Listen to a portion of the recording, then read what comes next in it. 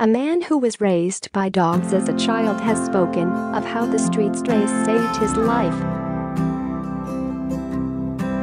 Ivan Misyukov, now 27, was rescued by officials when he was 5 after having lived on the streets for 2 years.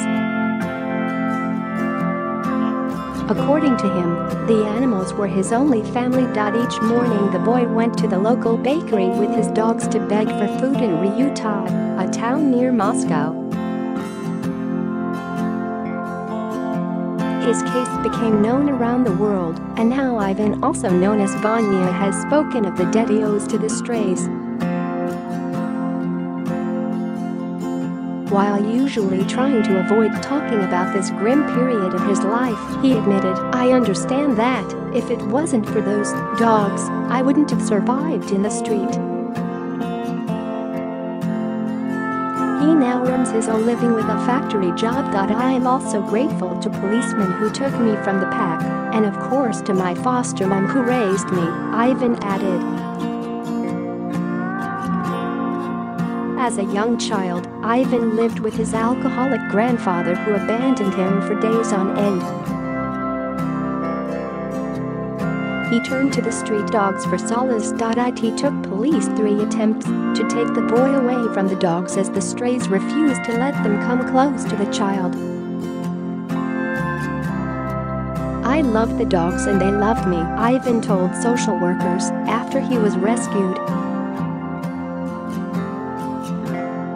The dogs were named Jesse, Golga, Masha, and Siva, and when the animals scavenged food they shared it with Ivan, and vice versa. Share this article. Share They kept him warm on icy nights when he cuddled up to them, Ivan revealed earlier. "They gave me a lick on the face, that's how dogs give kisses," he explained. Social workers dumped the child in a grim orphanage near Moscow.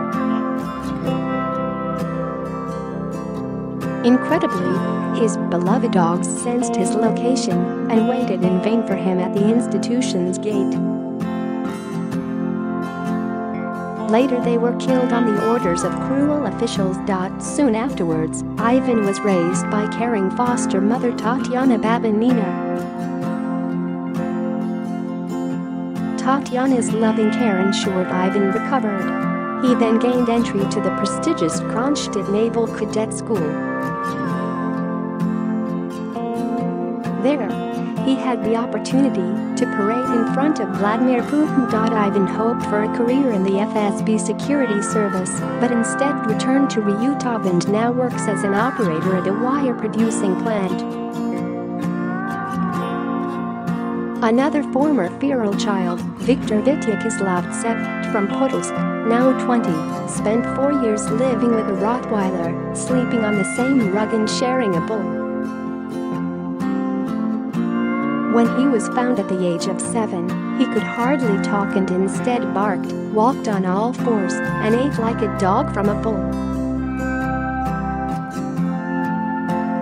Victor slept on the carpet on the floor. His mother, an alcoholic, was deemed incapable of raising him. According to a Russian report, only the dog cared for him. Later, with the help of a loving foster mother, Lilit Gorlova, he began studying to become a tailor. He likes sewing, he is happy with a needle in his hand, Lilit said. But he also has an idea to become a gardener. His experience as a child has left a deep impact and slowed his cognitive development. "Of course we are trying to teach him all the skills of an adult person, and he's making big progress," Lilit said proudly. For example, this year he started commuting in public transport on his own, she added. "Sometimes we secretly follow him in a car and see if he behaves well," Lilit continued. When asked whether he remembers his childhood, Victor shakes his head and hides his head in his shoulders. Russian news agency RIA highlighted the cases after rediscovering the two former feral children.